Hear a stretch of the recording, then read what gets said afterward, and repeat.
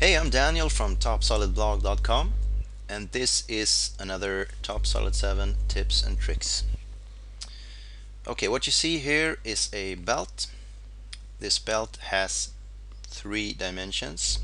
One of those dimensions is a driver, which will change the length of this belt. You can easily just change it like that. The design will change. We're gonna change this driver according to the length of this belt.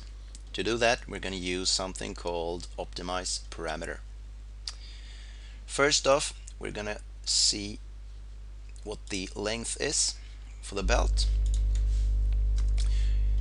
In the entities tree, you just right-click Parameters and choose Length Parameter. First off, give it a name. We're just going to name it L. You choose the profile of the belt and a value is calculated. Okay.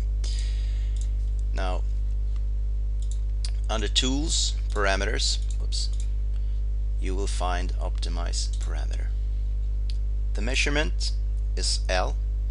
Now, the length of this belt is 1000 millimeters. So, we're going to change the driver according to this value. Okay, the minimum value for this driver, it cannot be less than, let's say, 220. And the maximum value can be, well, 320.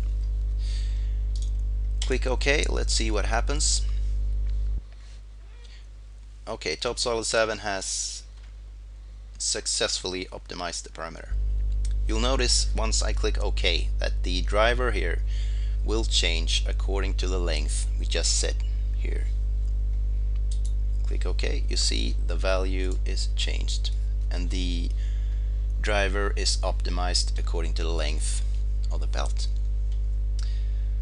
Okay, that's easy. Thanks for watching.